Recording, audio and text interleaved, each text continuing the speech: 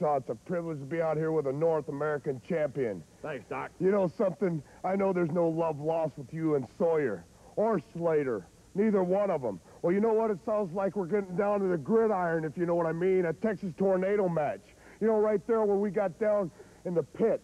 Down there. Now everybody's going after everybody. It's kind of like when you and me are down at the honky tonk, and I look over and there's a guy sneaking up behind you. And old Hacksaw, we don't wait for no invitation. We just get going. And that's what this is going to be. It's not going to be no fancy Dan wrestling match.